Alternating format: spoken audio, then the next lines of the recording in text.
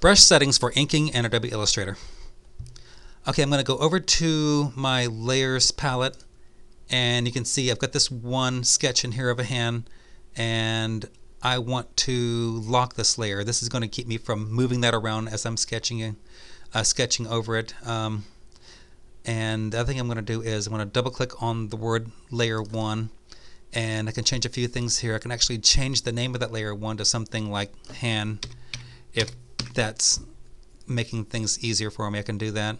I can also click on dim image 2. Now 50% is the default. I can change that to whatever number I want.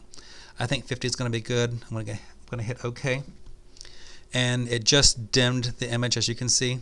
I'm going to create a layer on top of that layer, and now with the sketch locked and dimmed, I can sketch on top of that without the chance of that layer moving.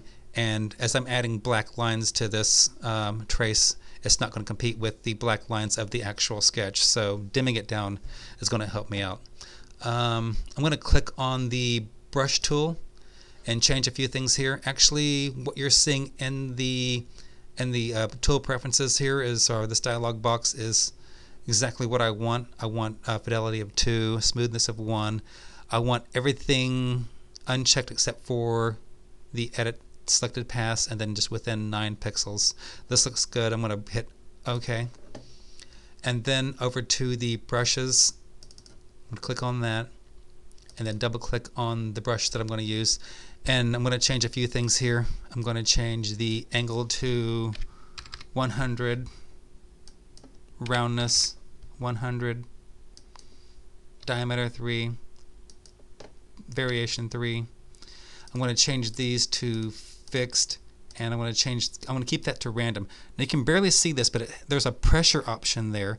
Now if I had a Wacom tablet, I would want to select the pressure, and because that would change my line variation depending on how much pressure I put on the pen on the Wacom tablet. So I'm going to leave it at, actually I'm going to leave it at fixed, and then hit OK.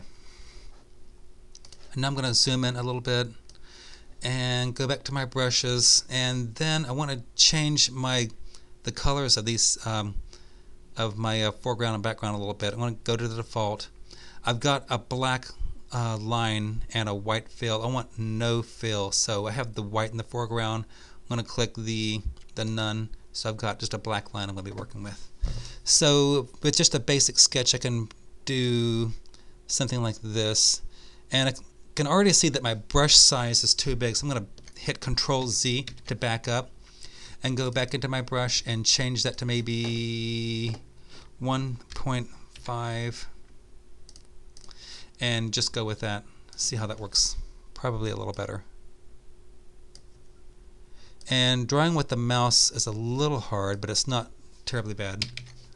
I'm going to just do the outline of this and then do the details. The smooth option is what you're seeing happening when I let go of the mouse. Like my hand is a little shaky, I'm getting kind of a jagged line, but when I let go, it smooths that line out. So that's what smooth. I had that at a smoothing of 1. And I can just keep, I'm using the wheel to scroll down a little bit, and then just let that go off like that, and then bring this up like this. And I could spend more time with this, but in the tutorial I just want to go kind of quickly and just do some things like that. Bring the fingers down. Of course that's way off, so I can hit again Control Z to take that away.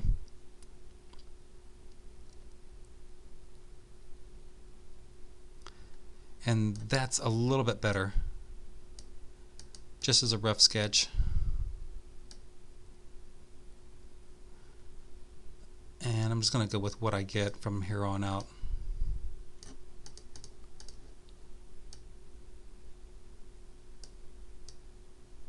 And a few little lines here, get these nails in, and then some of the creases there,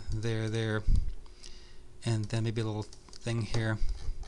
and that'll give you an idea of how this works. I'm going to go back to the layers, and I'm going to toggle the actual sketch off by hitting the eyeball, and you can see what I got from that. So it's not too bad, not too good, but it gives you the concept of how you need to set up your brushes and some of the changes that you'll need to make depending on the sketch or the drawing that you're working with. So that's all for this video.